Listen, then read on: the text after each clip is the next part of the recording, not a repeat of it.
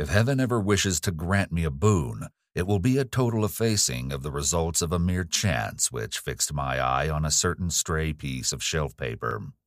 It was nothing on which I would normally have stumbled in the course of my daily round, for it was an old number of an Australian journal, the Sydney Bulletin for April 18th, 1925. It had escaped even the Cutting Bureau, which had at the time of its issuance been avidly collecting material for my uncle's research.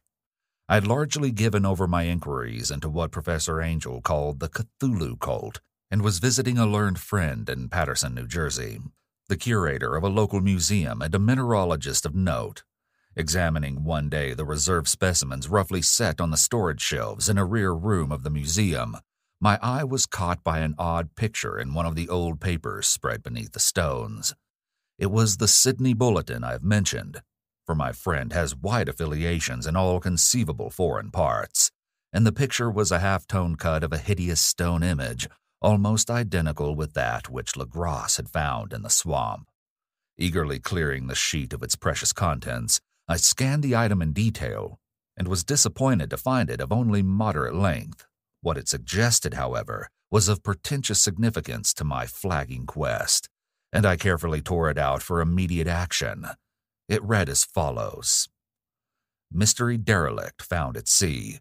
Vigilant arrives with helpless armed New Zealand yacht in tow. One survivor and dead man found aboard. Tale of desperate battle and deaths at sea.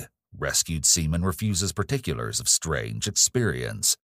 Odd idol found in his possession. Inquiry to follow.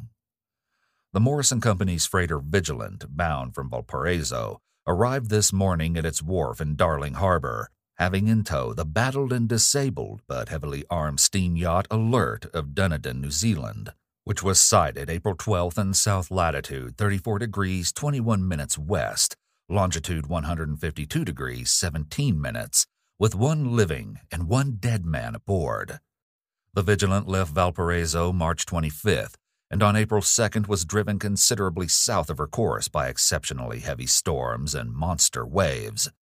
On April 12th, the derelict was sighted, and though apparently deserted, was found upon boarding to contain one survivor in a half-delirious condition, and one man who had evidently been dead for more than a week. The living man was clutching a horrible stone idol of unknown origin, about a foot in height, regarding whose nature authorities at Sydney University, the Royal Society, and the Museum in College Street all profess complete bafflement, and which the survivor says he found in the cabin of the yacht, in a small carved shrine of common pattern.